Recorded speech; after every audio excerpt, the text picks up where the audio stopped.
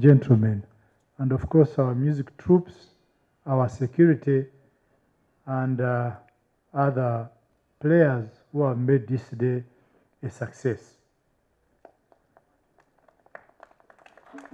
Before I go to the formal speech, I would want to give you gazetted assurance that we are organized. That's not in doubt. And we are touching the ordinary Ugandan who gives the vote. That's where we are targeting. We are not going to so many protocols. We reach where the ordinary Ugandan gives the vote.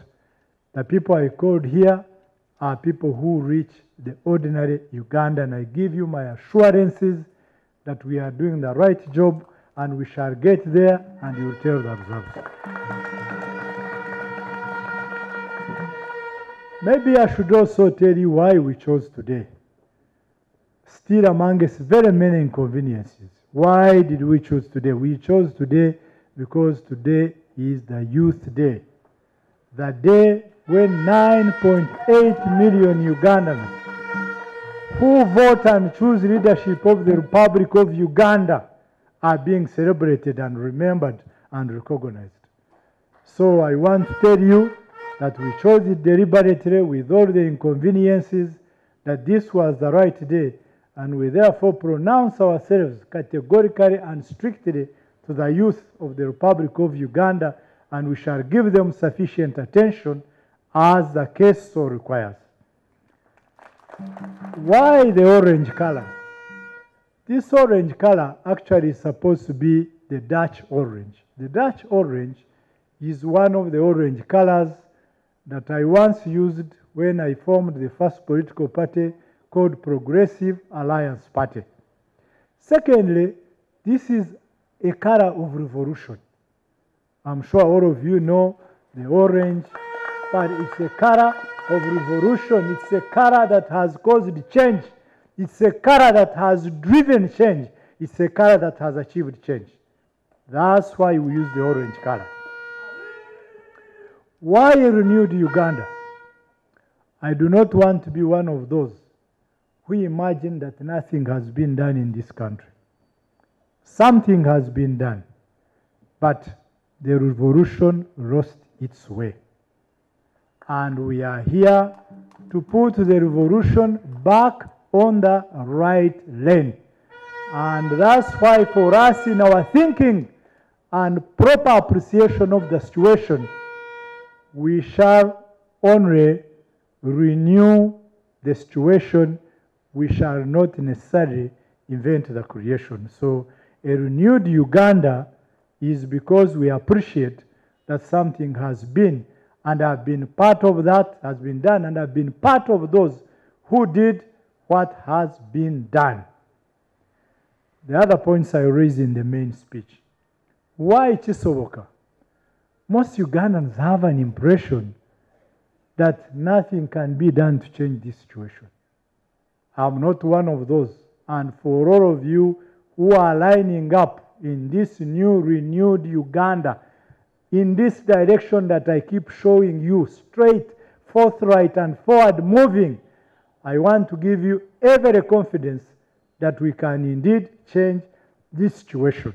Come 2021, despite all the pressures we are going to do, scientific elections, I have every belief, except if we find that we cannot operate at all. If we are given the thin lines of operation, I want to inform all of you that we shall come together and cause change. Any one of you who doubts it, today is the day. Join the renewed Uganda without any hesitation that we can actually cause change in this country. We've been reversing ourselves and doing ourselves, continuing to give little faith to the people who lead us, who we lead. I want to emphasize today that all of you, as you stand up to offer leadership in this new right, make sure you as a political leader, you do right things. You do not do things right. You do right things so that we don't have excuses of tomorrow of having to explain ourselves when actually what was supposed to right ceases even to appear right. Now, lastly, in these general remarks before I go to the main speech, I want you to continue with your design. You don't have to shout. You don't have to fight on the streets. Get down, reach the people. We've been using it from the reports I'm receiving from all of you and from the counter checks I've been making. I am not doubting in any way that we are likely to shock very many people in the coming many months. Do stick to your design. Do stick to your design. The other point that I cannot leave without mentioning are the people we put in front of you here. I know you wanted to see professors. We have them. Actually, some of them must be amongst you. You wanted to listen to philosophies. Philosophies have always been there. What has not been present is that you do not communicate to the masses that actually matter, the masses that need your services most. You do not communicate to the masses that matter. You do not communicate to the masses who you purport to offer services, who are the larger majority, and as far as I'm concerned, I will give focus, attention, precision of attention to the young people of Uganda, to the women of Uganda, and to the disadvantaged Ugandans. That's why I can afford space on my launching day to a border man, because he needs us. He needs us. He needs us. I want to raise something about the women. In the larger statement, I'll say something about them. I lost my father in 1964. I have largely depended on my mother and my sister. And I'm a lawyer, and I'm a Ugandan of distinguished integrity. Do not underscore the role of women. I want to ask all of you, we don't have to highlight it the way people do it for purposes of politics. For me, I feel it, I have lived it, I know what it means to have the favor and care of a woman who sometimes is running everything on his own, on her own. These women you always call women. They are women of different categories. Single mothers, widows,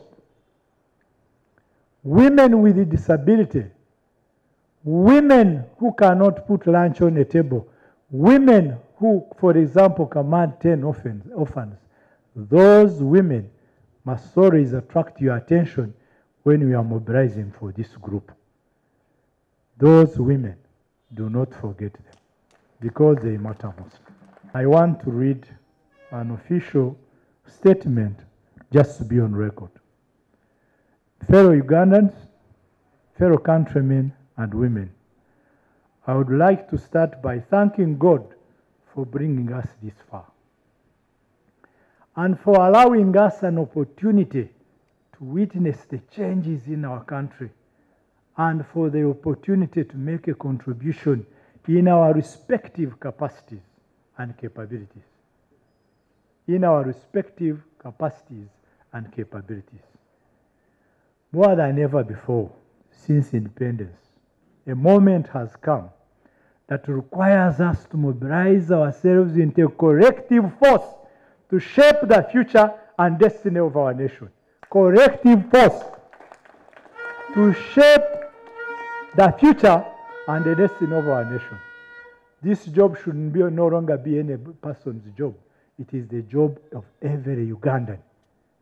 It should never be of anybody else except yourselves. A collective responsibility to change Uganda and take it where we want it. The need to address the issue of a peaceful transition cannot be overemphasized. We always talk about transition. For me and our group, we want to give it special status in our programs And I want to advise every Ugandan to give sufficient attention to this.